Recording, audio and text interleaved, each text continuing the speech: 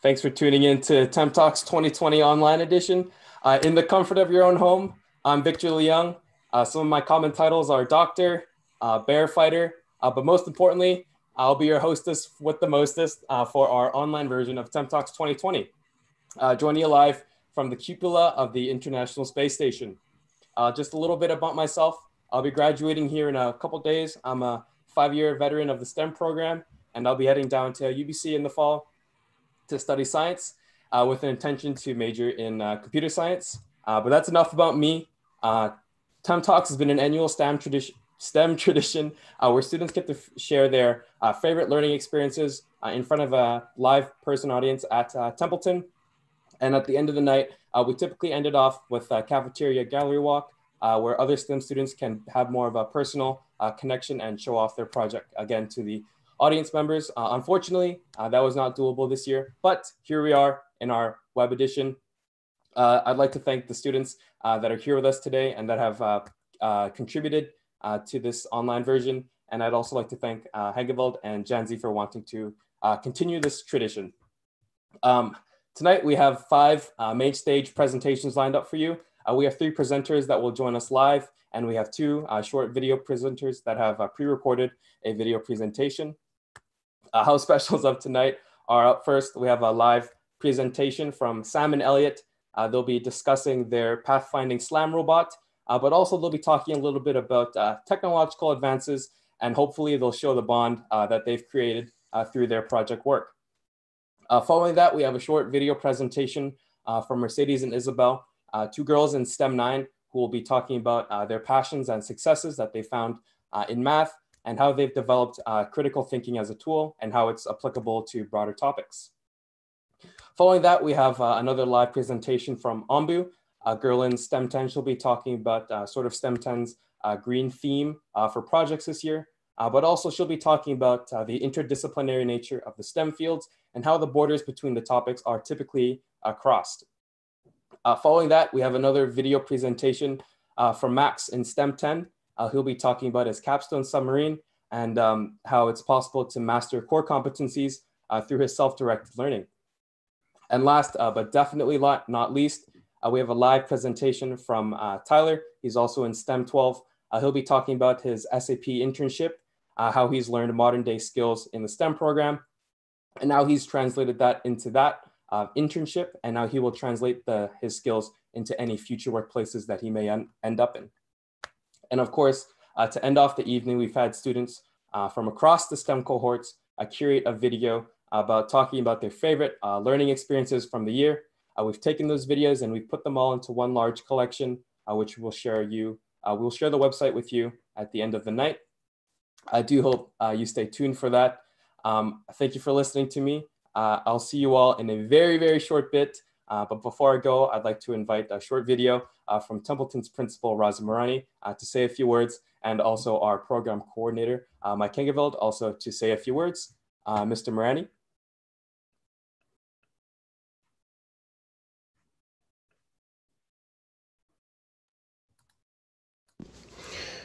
Good evening and welcome to the 7th annual Templeton TEMP Talks. My name is Razim Rani. I'm the principal here at Templeton Secondary School, and I'd like to start by acknowledging that we live, work, play, and learn on the traditional unceded territories of the Squamish, Musqueam, and Tsleil-Waututh Coast Salish peoples, and we're very, very fortunate to be living on this beautiful land. I want to welcome everybody this evening. I really want to apologize for not being there in person, but unfortunately I had a prior commitment.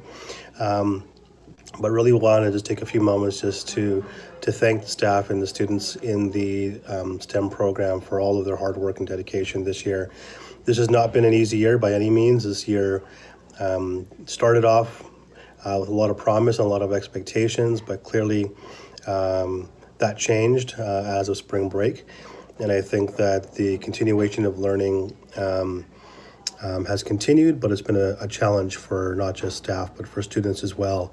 So the fact that we are able to be here this evening and have this culminate in a beautiful presentation of the work and dedication that you students have put together, despite the obstacles that you faced this year, I think is a testament. So really, I feel like this 7th annual TEMP Talks is probably a a very, very special one because it's under these less than ideal circumstances. I also want to commend you on your commitment to the program in terms of seeing through the practical application of the content and the information that you are presented in class. It's one of the things that we struggle as an educational system is to make learning relevant. How do we make it relevant? How do we make it something that students understand why they're spending hours and upon hours learning about topics that may or may not be applicable to them when they proceed beyond high school? And the fact that you're able to, within your time here at Templeton, take the knowledge that you've learned and apply it into real world applications, I think is really, really valuable and something that I think we should be doing more of as a collective and not just have it isolated to a program like STEM. So we're very fortunate that a program like this exists and that you students are seeing it through and are benefiting from the great work and the great effort that has been put in prior to my arrival and prior to your involvement in the program. So I really want to wish you well, and I want to congratulate you all for the outstanding work that you have done and that you will continue to do. And thank you for having me be a small part of your event this evening. Take care. Thank you for those kind words, Mr. Moretti. Your presence is missed, but I'm glad that you could share that video with us. And we will always press on in the STEM program, and we will own our education as students. And now, as promised, our program coordinator, Mike Kengeveld, he'll be joining us here to say a couple words. Hello, you can hear me, Victor? I can hear you well. Excellent. Okay. Well, hello, everybody. My name is Mike Kengeveld. I'm the program coordinator for Templeton STEM. And I have to say, just off at the outset, I'm upstairs in my house here in East Vancouver. So this is a little bit unusual, but here we go. This is easily my favorite part of the year, every year. It's a chance where really students get a chance to do the talking instead of the teachers. So I'm sure that to a degree, the students really like that as well. I think one of the other things that's worth recognizing, and I think Mr. Moretti spoke to that, is that while this is a really strange time, it's introducing some interesting elements that I hadn't really thought of before. Like this is the 7th annual, but it's the first time that we've invited people who, wouldn't be able to get into the physical building. So for example, I know that I have people who are on the Eastern Seaboard and in Toronto who are watching this, which is crazy. I don't know why we didn't do that before. So it's not all bad. Anyways, in terms of a few moments to speak before we get going, one of the questions that we ask as teachers, because the students really do most of the work, but the thing that really drives the program for us is asking the simple question, who owns the learning? And the answer has to be the students. From that standpoint, I don't really feel like that I'm the boss per se. And so what we feel and what we find is that when students are at the center of their learning, that really what you see is improved outcomes or amazing outcomes. And I really hope that that shines through tonight. The thing that, like, when we say who owns learning and how do you put students at the center, there's sort of really three key things that happen. The first is that students really need flexibility and choice. I think in some senses, flexibility, those of you who are parents will have seen that in your teens sleeping in. I'm not necessarily saying that that's the kind of flexibility that we need to have per se. I don't have any problem with sleeping in, but when we talk about flexibility, do we need to meet at the same time, and do things have to be a certain way, and does everyone need to learn at the same rate? I think that we're asking some serious questions about that, and definitely students thrive when they have choice. Authentic goals are really important. If you don't have goals where the student understands and can see how there's value in what they're doing, and that it's not a made-up activity, I find when people can see why they're doing it, they tend to do well and really buy into the activity. And finally, I think it's really important that people understand that it's a safe learning community. And by safe, I mean the obvious things like body and mind, but that it's okay to make mistakes and that you don't need to know all the answers, and that you can change your mind. And I think when those three things are in place, you see students shine, and it's a lot of fun. And I certainly enjoy it. I would be remiss at this point if I didn't mention, it's not just me. I mean, I'm standing up here wearing flying the colors, but I'm working with three amazing colleagues that I do need to mention and may not appear in face, but are behind what we're doing here. So Kyle Renwick and Ms. Ravinder Kerr are working both together with the STEM 9 cohort. And their leadership and their new ideas and the passion that they bring to the program has been amazing. And I think you'll see that when Isabel and Mercedes come up and present. They've been integral to the process, and there are 4 of us in total, and they're an amazing addition to our team. The other person who may remain unseen in this presentation, but is a huge piece of what we do, Mr. Carl Janzi, I think behind the controls of the Zoom of what we're doing here, is our STEM technology person, problem solver extraordinaire, and an inveterate coffee drinker. I struggle with the amount of coffee I drink, and Carl is not making it easier. But together, the 2 of us, he's an educational visionary, and it's a lot of fun to work with him. And together, we do what we can to bring that students to the center. So a big thanks to the 4 of them, to the 3 of them. And I think at this point, it's over to you, Victor. I'm all done. Thank you, Mr. Hengeveld, for those words. And we are always forever gracious of your presence. And I'm happy that you're here to guide us and help us as students. But onwards with the show, let's move into tonight's specials. Up first, very first, our first live presenter is joining us live for first ever TEMP Talks Online 2020 web edition. I've heard of fraternal twins. I've heard of biological twins, but rarely have I heard of a more complementary duo than the Wonder Twins. Sam and Elliot, who are here with us tonight, who will happily share their SlamBot with you. Over to you guys.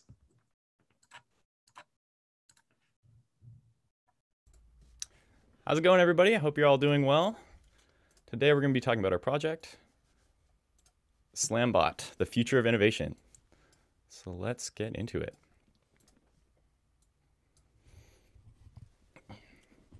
So in recent years, humans have progressed artificial intelligence and technology to a point where many tasks and jobs have been filled by machines. But how can 2 high school students take advantage of this technology? We want to know how we can engage with the field of automation and build our own autonomous project using the components and resources available to us. And how could we apply what we've learned from this project in the real world? So I'm Elliot. I'm a grade 12 STEM student graduating this year, and I'm the engineering lead for this project. And my name's Sam. I'm also grade 12, and I'm the coding lead for this project. Before we talk about our solution to automation, here are some examples of jobs that have already been tackled by other systems. You probably already use some kind of machine learning today. For example, Google Maps, which uses machine learning for navigation, or YouTube and Netflix, learning about your preferences to suggest the best media for you. Or even Facebook, recognizing your face to group photos of you together. Many social media services use artificial intelligence to optimize the user experience as well. Automation and machine learning is also heavily applied in autonomous cars like Tesla's. SlamBot is our version of an autonomous vehicle. What it does is it can create a map of its surroundings and track where it is in space. We designed our platform to be as versatile and easy to adjust as possible, making the prototype stage as efficient as it could be. The goal for this project was to create a robot which we can give a destination and have it navigate its surroundings to this waypoint. This was designed to be a proof of concept for an automated delivery, as it could be used to deliver packages to specific destinations without the need for human intervention. Vehicular automation is one of the most versatile types of automation, as it can be applied to many situations. If you have a robot that can not only complete a task, but understand where it is and where it needs to go to complete said task, it opens up a whole range of possibilities for automation. This is why our platform is so flexible. The brain of our bot is a Raspberry Pi 4, which is a full desktop computer the size of a credit card. The main sensor on the top is a LiDAR, which stands for Light Detection and Ranging Sensor. The LiDAR uses a laser that spins 360 degrees and bounces off any nearby surfaces back into the receiver of the LiDAR. The distance is then calculated by using the time it takes for the laser to bounce back. If you've ever seen a virtual house tour, this was created using the same technology. SlamBot makes use of ROS, Robot Operating Systems, which uses a variety of libraries related to robotics and automation. So here's a short video of our robot functioning. So as you'll see in the video, it's running a preset path and mapping as it moves. I'll go a bit more into depth about what code is running on the robot right now and how it works in the next slide. But as you can see, it's actually updating the map on the side there as it's moving.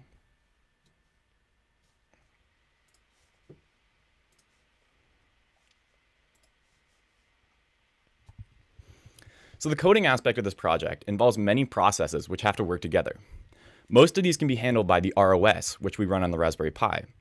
One of the most important algorithms is called SLAM, or Simultaneous Localization and Mapping, hence the name SLAMbot.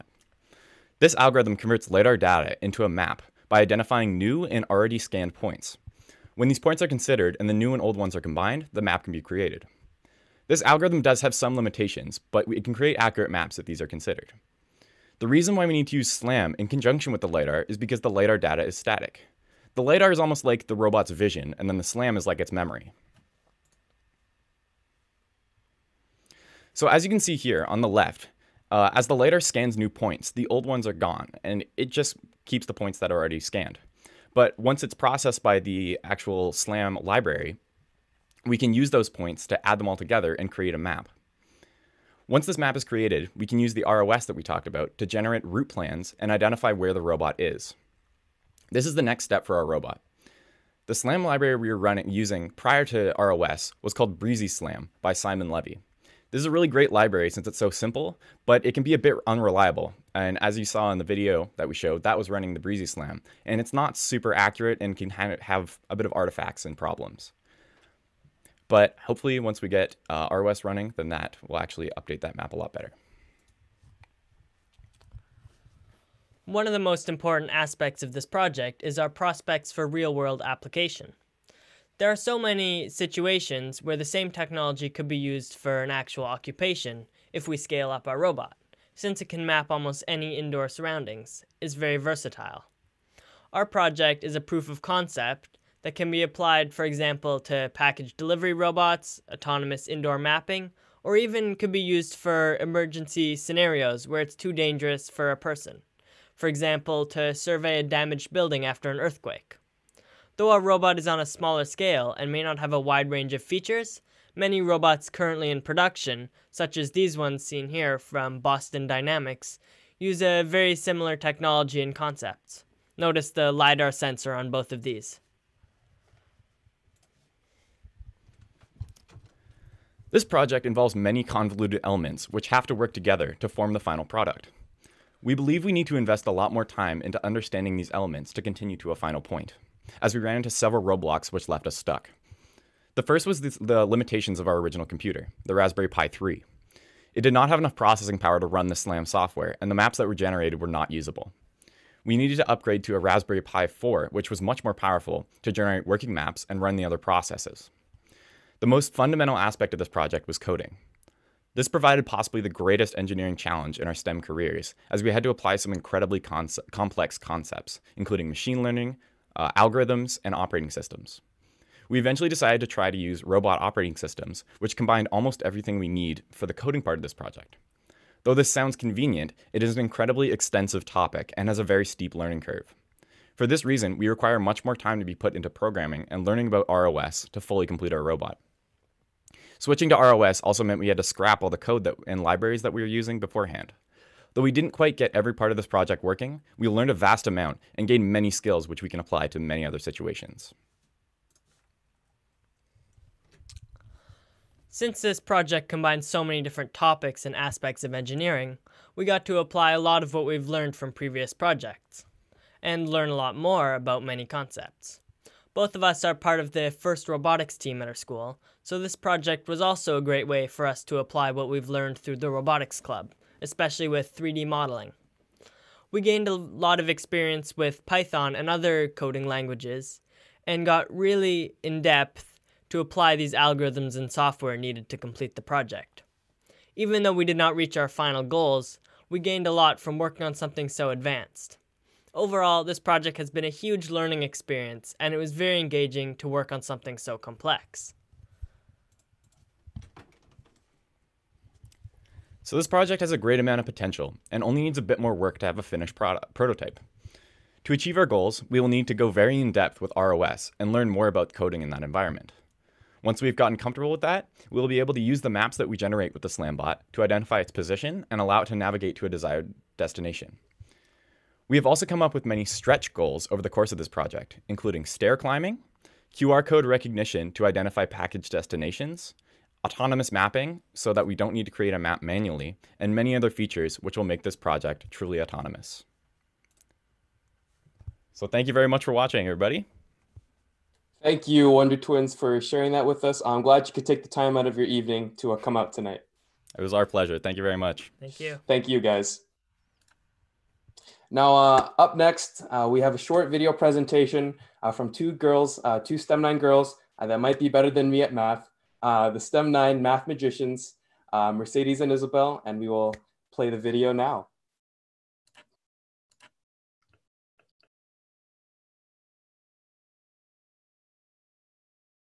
I'm Isabel. I'm in the STEM 9 cohort. Hi, I'm Mercedes, and I'm in STEM 9. So a way that I got good at math was practice and working with other people, discussing the problem and finding a solution.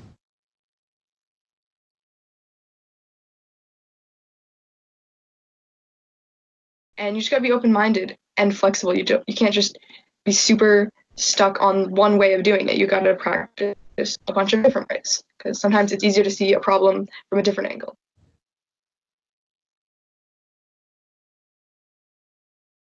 I think that group work's a good way to learn math because we're learning from each other and you can develop each other's skills, and someone might see something that you might not, and then you can learn from that. It was helpful to work in teams because when I wouldn't understand things, other people would understand things, and I'd learn from them. And so after a while, I feel like I can solve a lot of problems now because of just background knowledge from a lot of things, such as like knowing things that I've learned from other people.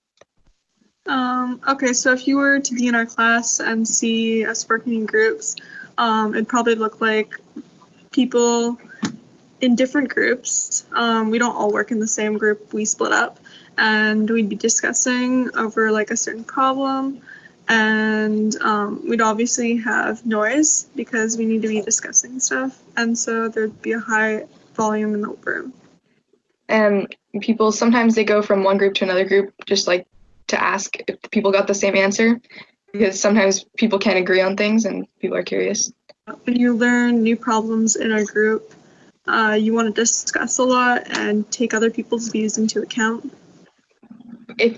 So people can sometimes explain it in a different way. So if you don't understand it the way someone else explains it, there's other people and they can help explain it in different ways. For instance, like with me and my friends, sometimes I can't explain it to both of them, so I'll explain it to one of them, and then they can explain it to the other one, and then everyone understands.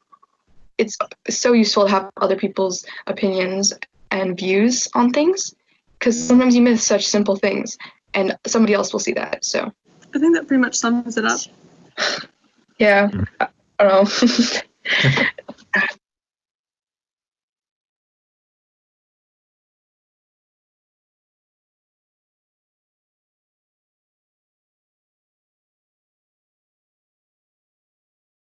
Wow, a very intentional and a direct video. And of course, I'd like to thank Isabel and Mercedes for putting their effort into it. Now, I want to share with you all a STEM 10 STEMmer trying to save the world by learning all things STEM. Ambu, I'd like to invite you to the screen. And once you're ready to go, you can take it away. Hi, Victor. Okay, Hi. I am going to be sharing my presentation with you. I'm excited to see it. Hold on. And, oops, sorry.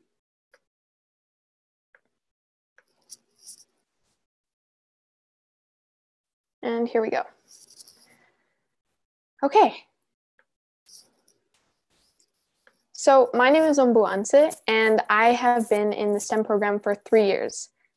Now, some of you may know that the STEM stands for 4 different disciplines: science, technology, engineering, and mathematics. But how do those fit together?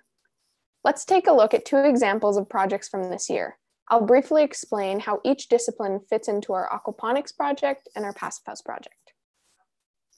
Now, the first project I want to talk about is aquaponics.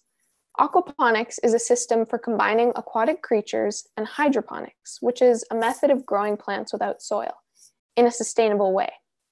Our current agricultural practices need improvement, and aquaponics is one way to do that. Now let's talk about the science of aquaponics. A key factor to understanding aquaponics is the nitrogen cycle. Fish need nitrogen as it is their protein, and like us, they need it to survive. They intake the nitrogen by eating their food and then excrete it via their waste in the form of ammonia. This ammonia makes the water acidic, and if it builds up, it can be deadly to the fish. Now you can see the problem here. The solution to this is plants, as they are able to essentially filter the water. They absorb the nitrogen, but they can't absorb it in the form of ammonia. So as part of a 3-step process, different bacteria convert the ammonia into nitrites and then into nitrates. And once it's in the form of nitrates, the plants can use it as their fertilizer, leaving the water fresh and clean and the fish safe. Now, another issue addressed in aquaponics system is pH levels. We need to know chemistry in order to solve this. Fish thrive in a certain pH level that isn't too acidic from the ammonia, like I mentioned earlier. Now, we realized that we would have to be monitoring and adjusting the pH levels constantly. Now, who would want to do that every single day? We asked ourselves, is it possible to automate this process? Here's where we went to technology for a solution. We designed and made a pH monitoring device. This involved programming and wiring the pH monitor, as well as recording the data. Now, where did math come up in this project? We did a lot of mathematical modeling in the design of our system. What size pump and heater do we need? What rate should we feed the fish? How do we right-size the number of plants to filter the water? This math was integral for our project to function. Now that's how our aquaponics system fits together and how each subject is crucial to the whole project. The disciplines all have their own part in creating the system. As Aristotle said, the whole is greater than the sum of its parts. What I've learned in the past 3 years is that in real world applications, these disciplines are always going to be interconnected. In fact, it's really only in theory when you can attempt to isolate them from each other. Connecting these topics is logical and effective. Okay, let's look at another example. Climate change is real, and it's a huge issue. How can we as individuals make the difference? We need to do a better job of heating and insulating our homes. The truth is, Vancouver's standard of house insulation is very low, and most people use gas to heat their homes. Can we design homes that leak less heat, as well as use solar power to offset gas? Now, where's the science in this project? Thermodynamics is the branch of science relating to heat. There are 3 different kinds of heat transfer: conduction, convection, and radiation. We used these theories to model and design our main experiment. Now, for our actual experiment, we constructed 2 model homes out of rigid insulation to demonstrate the difference between high and low values of insulation, similar to a passive house and a Vancouver special, which is what we named them. Now, how can we use technology to run our experiment? We had heaters in both the houses, but how do we build a thermostat? How do we monitor the energy use of both homes? We used an array of 8 solar panels to power the houses. How do we control the flow of energy? This gave us a chance how to wire the solar panels, how to properly construct the houses, as well as how to program temperature sensors and heaters. Now, did we need math for any of this? Throughout the project, we're always doing calculations and estimates. For example, can we predict how much heat these houses will lose? And how many solar panels are required to keep up with that loss? Statistically, how much solar radiation can we expect in Vancouver, and how many batteries will it take to store it for when we need it? We used the heat loss equation to calculate the heat loss and determined that we would need an array of 8 solar panels and 2 deep cycle batteries. Now, these are just 2 examples of many, many projects we've done throughout the years in STEM. This format allows us to learn the skills, but most importantly, apply them. I'm aware how applying skills, troubleshooting, and project management are all abilities that I got in STEM, but I now use in my everyday life, not just in school. And for me, honestly, these projects are such a fun and exciting way to combine these disciplines and learn so many new things. It's really amazing to see how at the end of every project, everything fits together so nicely and every element is crucial to the project. I'm really happy that I chose to join STEM in grade 8. I know this probably sounds like an advertisement for STEM, but honestly, this is really the perfect fit for me. I enjoy coming to school and I'm never bored and always up to something new and interesting. I'd like to quickly finish with a quote from the early French mathematician Henri Poincaré, which I think applies to this. Science is built up of facts, as a house is built of stones, but an accumulation of facts is no more a science than a heap of stones is a house. STEM combines these 4 disciplines because they work better together. I'd like to thank everyone for coming out and watching our presentations. It really means a lot to us. I hope everyone is doing well and safe. Thank you. Thank you, Ambu. And I do feel a lot more educated now that you've shared that with us. Thank you very much. I'm glad that you're so passionate about the program. The outlook looks good. And thank you for your hard work. Thank you for having me. You're welcome. And now it is video time again, but I'd like to say hello to our former STEM 12 graduates who are out there watching. We're all missing you, and I hope that you guys are finding success in your studies. But now, again, like I said before, it is video time once again. Max, he's in STEM 10. His video will be about his capstone submarine. He's passionately trying to study and reach the ocean floor. Hey, I'm Maxwell. I'm in grade 10, and throughout this school year, I've been making myself an RC submarine. Ever since I was little, I've always been into RC vehicles, but I've never actually had an RC submarine before. Over the years, I've accumulated a ridiculous amount of spare parts and RC equipment, and I kind of want to use it all up. I've been doing that during capstone projects in the STEM program, and through 3 years, I've made 2 planes and now 1 submarine. We do capstone projects in STEM at the end of each year, so you can use all of the knowledge you've gained that year to make a really good project of your own. This year was actually an exception, and we worked on the capstones periodically throughout the year. I'm glad though, because it gave us more time and I could choose a more ambitious project. The submarine is made out of 2 sewage pipes with a T connector, which makes it look a little bit like an H. One half is dedicated to the motors and electronics, and the other half is dedicated to the ballast system. A linear actuator moves pistons, which fills the bottom half of the submarine with water, which can make it sink, and then it can push the water back out, which makes it lighter and float again. One of the challenges that comes with building an RC submarine is that RC signals and Wi-Fi both don't really go through water very well. If I was trying to use a wireless connection, when I dive below the surface, like I am right now, usually I'd lose complete control and I wouldn't be able to talk to the submarine anymore. To work around this, the entire submarine is on a tether, and through that tether there's a wired connection to the RC equipment and a wired connection to the GoPro broadcasting a live stream. I think the final test was very successful, and I had full control and a live stream at a depth of 4 meters, which is equivalent to the depth of the deep end of Templeton Pool. Originally, the test was supposed to be at Templeton Pool, where you can see through the water, except due to COVID-19, I had to go to Kate's Park instead because all of the pools closed. I think the great thing about capstone projects in general is that you can learn everything about STEM, science, technology, engineering, and math, in a project that you choose and you're really invested in, and it makes school just a lot more enjoyable when you're doing something that you really want to do. I had tons of fun working on this project throughout the year, and I'm really happy with the finished product. Thanks so much for watching. Thank you, Max, for taking the time to make that video. You've worked hard on your project, and I think it really did show in the video. I'm happy that you're so passionate about your RC submarine, and I do hope that you continue to pursue your passion. And now last, but definitely not least, we have our last live presenter, Tyler Wallace. He's STEM's very own giraffe, coming in at an astonishing 6'5". He'll be talking about the SAP internship that he took the previous summer, the lessons learned, and the lessons to learn. Tyler, how are you doing? I'm doing great, Victor. Thank you for having me. You're welcome. Take it away. All right. Thank you. I'm going to start up my presentation now. Okay. So that's right. I'm going to be talking about 21st century skills today. Hi, everybody. My name is Tyler Takeshi Wallace, and I am a grade 12 STEM student.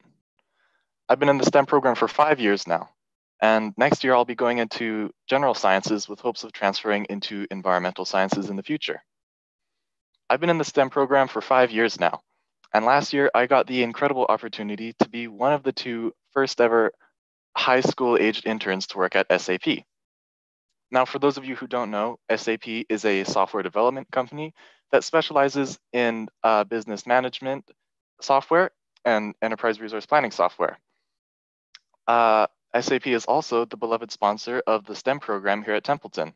And for years, they've been providing us with meaningful support and funding alongside their mentorship program, which brings SAP mentors into STEM classes to teach students all about 21st century skills, which is what I'm going to be doing here today as well.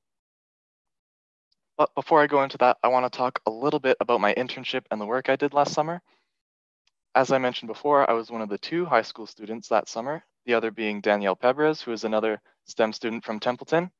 And this was actually the first time that any high school aged student had been put to go work as an intern at SAP. And it was really special to be a part of, and only possible because of the relationship that is held between SAP and STEM. The 2 of us were stationed at the SAP office, which is in Vancouver, down in Yaletown. And in that office, we were put on our own team called the Cloud Engineering Platform. The team lead of that Cloud Engineering Platform acted as a mentor for us, really helped us guide us throughout the internship, helped us work on our project, and really just gave us a great taste of what a working office environment was like, which was obviously something that neither of us had ever experienced at 16 years old. On top of that, we also worked very closely with SAP IXP, or their Internship Experience Project, which is a mentorship program that brings a bunch of different interns from a bunch of different SAP offices around North America and into these weekly phone calls with SAP mentors to teach us all about 21st century skills and how to apply them in the real world. Not only was this an amazing chance for us to learn from these mentors that SAP provided, but as the youngest interns, as high school students, we also got to talk to the other interns who were in college or university. And they actually had a lot of words of wisdom and advice for us because they were in similar boats as us. They were trying to figure out what they wanted and how to get there. Overall, it was a great learning experience. On top of that, we also worked on a project at the SAP Vancouver office called the Employee Engagement Project, which was basically our job was to develop a system that would measure the effectiveness of events that were held at SAP Vancouver. It was a lot of work related to survey building with integrated artificial intelligence, alongside some spreadsheet work and data analysis. And overall, it was a really fun and unique experience.